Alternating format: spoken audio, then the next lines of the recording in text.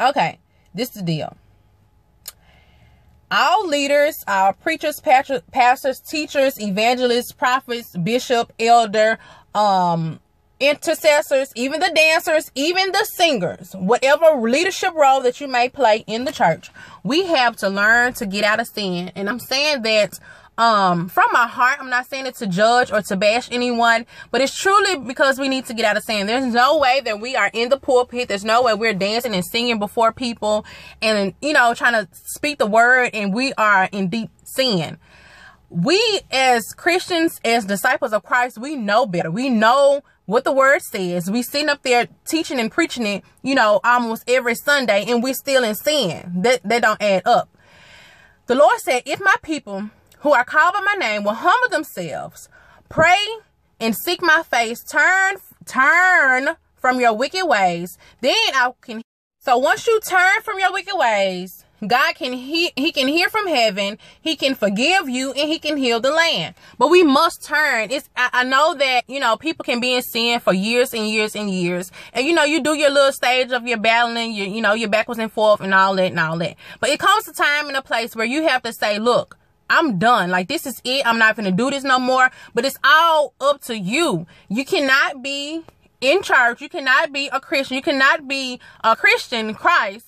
Christ is the root word of Christian. You can't do that and continue to be in sin. How can we bring other people in church? How can we say what God has done for us and how good God is when the people on the outside looking at us like they still doing what we're doing? So why would I even come to church?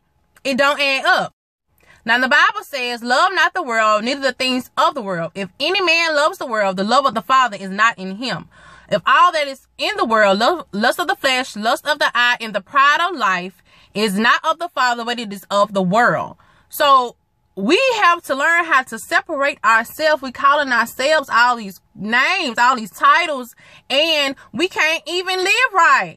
Now, I know there's a time where, you know, we all fall short. You know, we all die daily to our flesh. But the point is, we have to acknowledge the sin that we're in. We're sitting here trying to hide it, trying to, you know, have these secret sins. But you do have people who have the spirit of discernment and can see clearly through you. So, and when that sister or brother come to you and try to help you and tell you, you know, I see you, come on now, what you in. If you need any help, let me know. I can pray with you. I can do whatever it is to help you.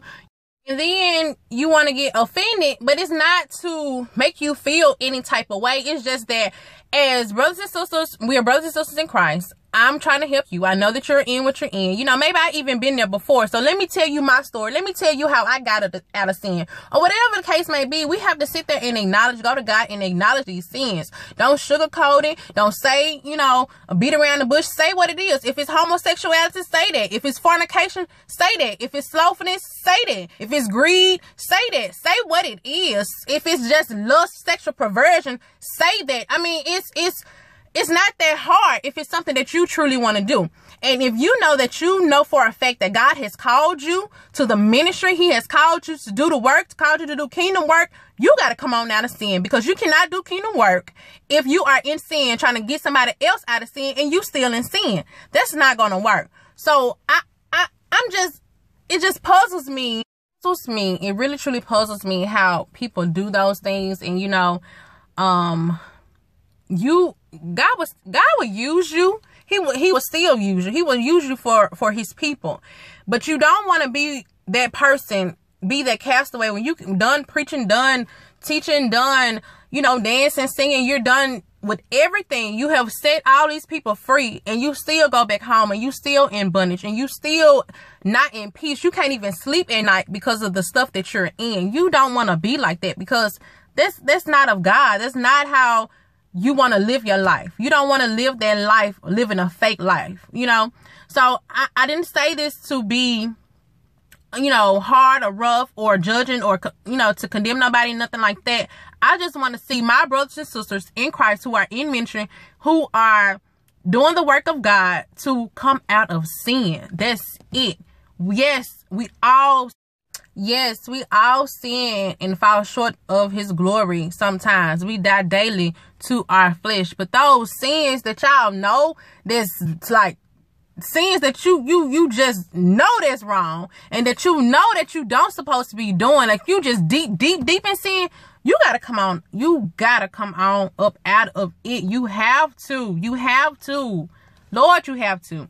So my prayer is that, you know, that we all get it together, that we all get it right, that we acknowledge our sins, that we don't be afraid to go to God, that we truly go to God, not just asking for finances and asking for, you know, materialistic things, but go to him and ask him to clean you up and make you over, to make you new, creating you a clean heart so he can renew a right spirit in you, that he take all this stuff that is not of him out of you, because it's not an attribute of him, it's just the attribute of Satan, and it's not of God. So that's my thing, that's my prayer, and I'm praying with you and for you that you truly get out of sin, and when you get out, not just being saved, but get truly delivered from this stuff, like for real delivered.